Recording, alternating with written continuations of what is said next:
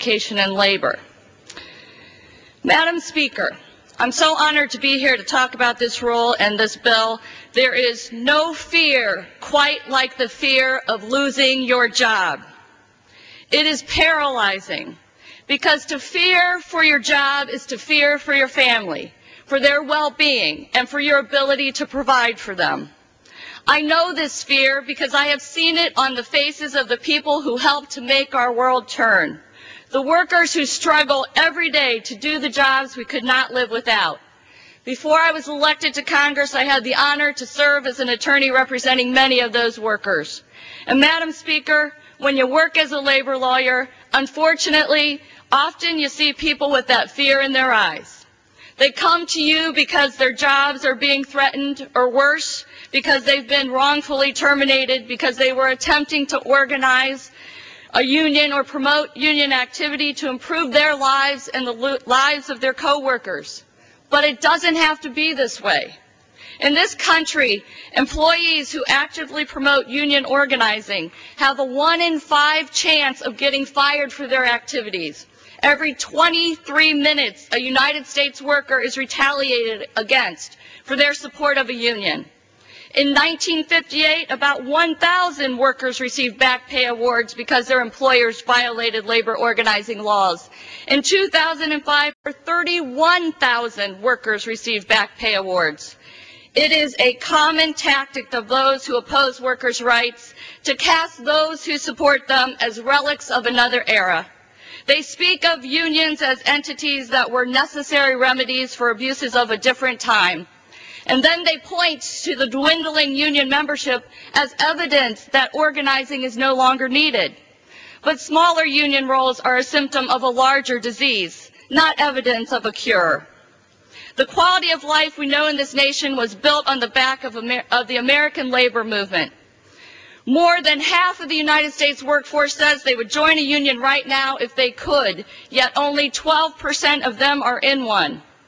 Less people are joining labor unions not because less people want to be a part of them. Less people are joining labor unions because far too often irresponsible employers have perfected coercive tactics to fight their creation. Imagine if tomorrow you're taken into a room with your supervisor who sits you down and tells you if you support organizing a union and the union wins, your business will close down. And then your boss tells you if the union doesn't win, you'll be fired anyway. The situation is not hypothetical. Research shows us that these threats and intimidation tactics are used to inhibit union organization. It may be illegal to fire an employee for voting in support of a union, but it's done anyway. And as things stand today, there are no real repercussions for doing so, because there are no fines or civil penalties for breaking the law. Let me tell you about a journeyman welder from Northeast Ohio and what he and his family have endured, all because he and others where he worked tried to form a union. His name is Dave, and the company he worked for was intent on keeping the union out. And as you will learn, the company was willing to go to extraordinary and egregious lengths to do it. So what happened to Dave? Since he began his efforts to help organize, he's been relegated to picking up cigarette butts at company headquarters, instead of applying his skill in the field in an attempt to humiliate him. He's been singled out at captive audience meetings with verbal abuse by his employer that was so bad that Dave feared it would get violent. He's had supervisors make physically threatening remarks at him while he was in inherently vulnerable positions working in the field. And in a particularly reprehensible action, Dave's wife has been targeted for harassment and that escalated to such a point that she was hospitalized, all to keep the union out. There's one thing that's clear: these tactics work. They're effective in suppressing the creation of unions, but they're not acceptable and they must stop.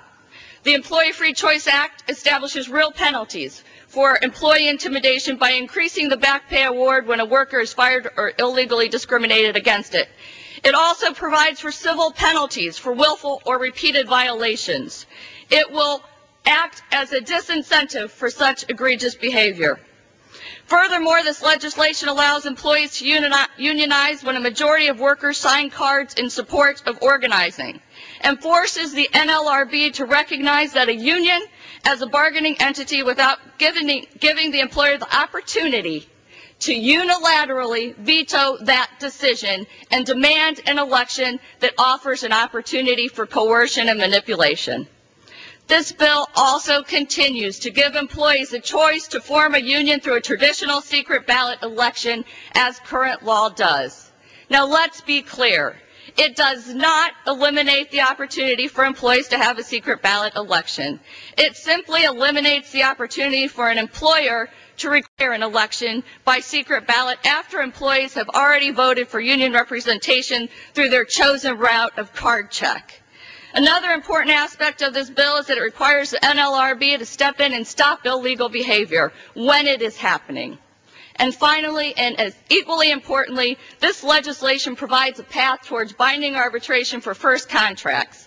Right now, in 34% of cases, a first contract is not reached. They're dragged out with the hopes of employees giving up and disbanding the union. This law pushes both sides to bargain in good faith, and that's really where we should be going. A world where both employers and employees approach the table with an intention to make a good faith attempt to come to an agreement. The old paradigms do not need to exist as they once did. I have witnessed partnerships between giants of industry and the workers on the line that have enabled businesses to thrive. Lessons can be learned from situations where employers have respected their employees' stated desire to form a union through the majority card signing method. Companies like Kaiser Permanente and Singular.